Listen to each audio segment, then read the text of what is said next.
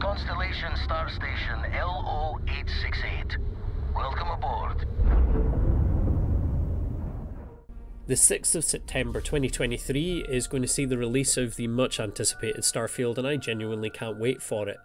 While we were all hoping that it was still going to be in the first half of 2023, I think the longer that Bethesda remained silent, the more it became plausible that it was going to be the second half of 2023. And at least on the 11th of June we are going to get the Starfield Direct, so we get a really big look at the game. I'm looking forward to that as well, very much. For now, all we have is the new announcement video from Bethesda that gave us some new gameplay footage and some new images to look at, so yeah. My name's Hawkins, welcome to my channel, let's jump straight into the analysis.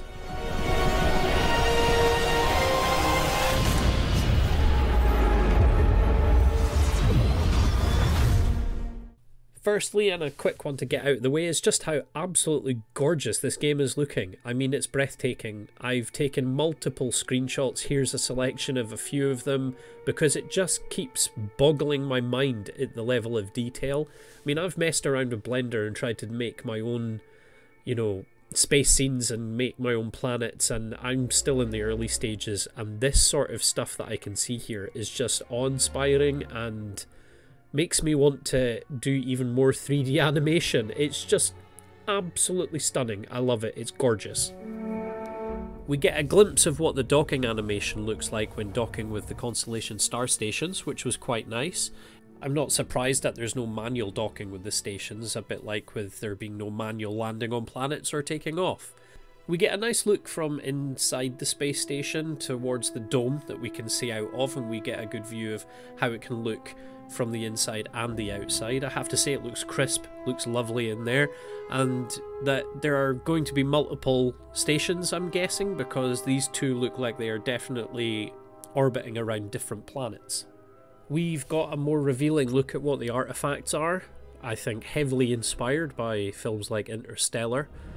I really do think that the main storyline is going to be something to do with wormhole travel to allow us to explore further. I think that this game is essentially going to be the Mass Effect moment for humanity, where they discover the technology that helps propel them out there into the galaxy and possibly into a first contact situation. But that's my theory anyway. The second half of the announcement trailer was pretty much Todd himself talking about the game, telling us that they were playing it, and lead producer Tim Lamb in the background playing the game. We can see the TV in the background showing off the game, and I don't have the technology to be able to zoom in on that very well. As you can see here, it doesn't look great, it's kind of blurry, but we can make out a few key details from what we can see on the screen. Much like every other Bethesda game, it's very easy to switch between first person and third person, and I know that was a question that a few people were wondering about. We also get to see the weapon select wheel, which is identical to the Fallout one, which obviously it works, so they're going to continue using that. The character animations look smooth and clean, which is quite enjoyable to watch played, and we get to see a little bit of combat. And if we zoom in on the screen here, we can actually see it says that it is fighting over the Mars Mech Factory, which, we knew Mars was a place that we could go to, and we already knew that Cydonia was a city we could go to on Mars, so yeah, it's fleshing it out a little bit, which I quite like. We get a glimpse at the current home screen, which honestly, I absolutely love it. It's simple and just beautiful, so yeah, I'm hoping they keep that one. We get a couple of extra shots of people working on the game, and we get to see a bit more footage of what it looks like in-game. I'm wondering if this one, is that a jump pack? It doesn't look like a jump pack, but we can see that there is clearly a huge amount of ammo being held for this kind of handgun, and what almost sort of looks like wind turbine structures, so I'm wondering if this is them walking around their base when it's been built, quite possibly.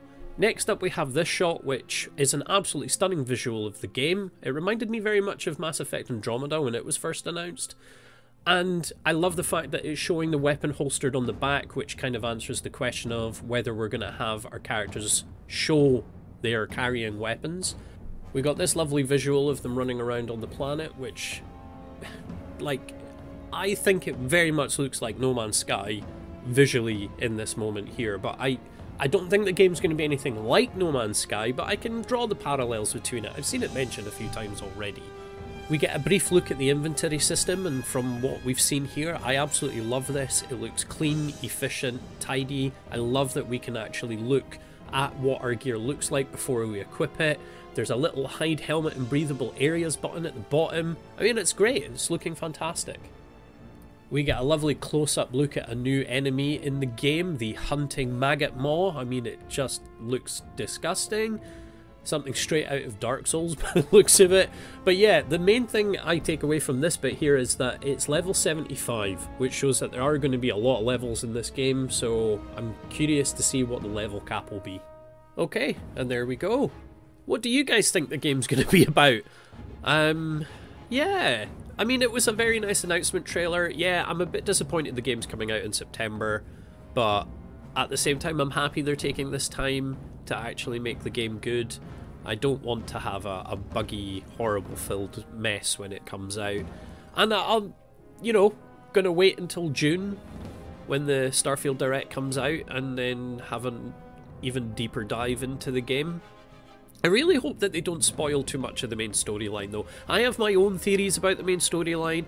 The announcement trailer here has kind of confirmed for me a little my own personal theory, but I could still be entirely wrong. I still think the game is going to be about first contact and we're discovering these artifacts and there's some sort of gravitational anomaly or wormhole travel that allows us to go even further out into the stars. That's just my theory at this point in time based on what I've seen. I could be right, I could be wrong. Maybe Bethesda will let me know. Nudge nudge, wink wink. Hopefully, though, Bethesda will actually maybe release a little bit more information between now and the Starfield Direct, but to be honest, I expect another 3 months of silence. I don't even see them doing a Constellation Questions, although it would be nice if they did, and if they do anything extra, I will be here to report on it, because I'm really looking forward to Starfield, and everything I've seen just makes me look forward to Starfield even more. So, yeah. But anyway, that's going to be it from me today. If you got to the end of the video, thank you very much for watching. If you haven't already, please do like and subscribe, as it does help me decide what I want to do content-wise. But for now, that is going to be all from me today. Until the next video, take care.